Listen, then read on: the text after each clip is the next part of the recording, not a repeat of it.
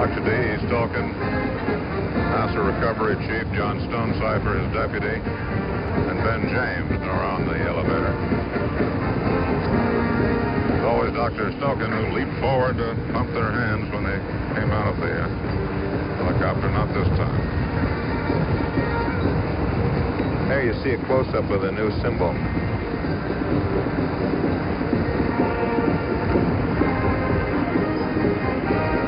Apollo 8, Apollo 10, and Apollo 11. President Nixon seems genuinely moved by this moment.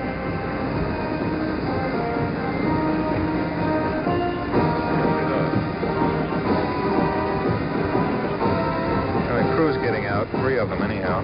They leave one man in the helicopter, as they say, to ride the brakes. It's a rule on helicopters that you don't move a helicopter unless somebody's there with their foot on the brake in case it starts rolling toward the edge. Number 3 elevator will be leaving in 1 minute. And down here on the hangar deck, all's in readiness for the big moment. Number 3 elevator on the port side is still in the raised position.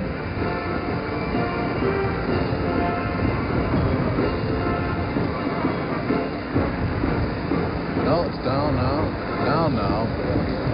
I couldn't see from my point. It's now down, and the tractor is being moved back to haul the helicopter off the number 2 elevator and back here to its position alongside the mobile quarantine facility. Band still playing joyously up on the flight deck.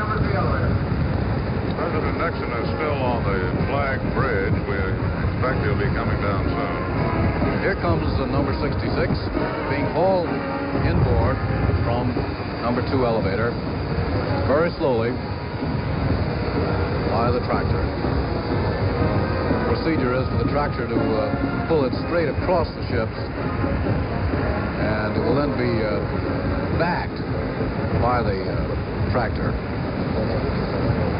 So it's being pulled now with the nose forward in order to move it around in the correct position. There it goes. Now the tail of number 66 is pointing aft along the hangar deck. Astronauts still inside.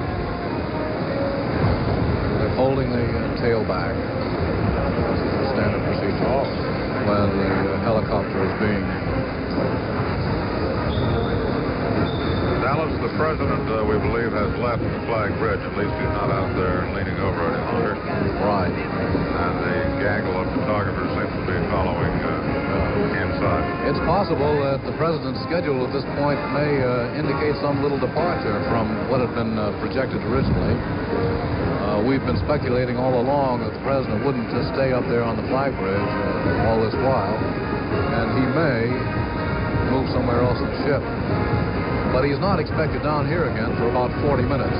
That will give Dr. Carpentier, the astronaut's physician, time to perform some initial medical tests on the astronauts. But there's no doubt that they're in good condition on the basis of what we've heard already. And after about 40 minutes, the president will come down here to the hangar deck and will make that personal statement to the astronauts. It's quite possible that they will be able to say something to him because they'll be wearing lavalier microphones around their necks, and anything they say will be carried by loudspeaker to those of us gathered here on the hangar deck.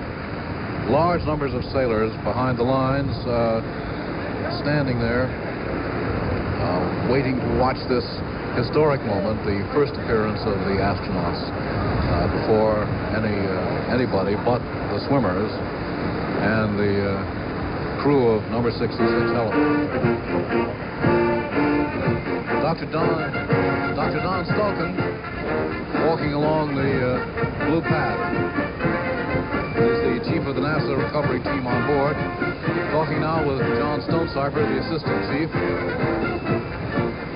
Helicopter being moved slowly back here with the flight crew, the flight deck crew in yellow jerseys.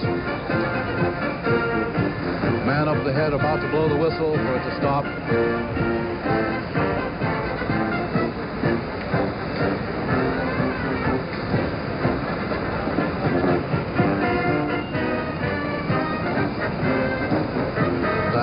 just about in position. A few more feet. There it goes. That's it. Dr. Stulkin, Dr. Stonecipher personally moved the flight of wooden steps up to the hatch on the starboard side of the helicopter. The astronauts emerged to take their bows. Ahead was a world tour, but the first to hail them were their own people. People who had an understandable surge of pride when the American flag was raised on the moon. Waving to the crowd of cheering sailors, moving swiftly into the mobile quarantine facility, Dr. Carpentier following and closing the door. And the door closes. The astronauts are on board. They're in the mobile quarantine facility. The curtains have been drawn. All of them in fine shape, good condition, waving and smiling. You could see them smiling through their masks. Obviously overjoyed, jubilant to be back on board at the end of their historic mission, which saw Armstrong and Aldrin become the first men in history to set foot on the moon.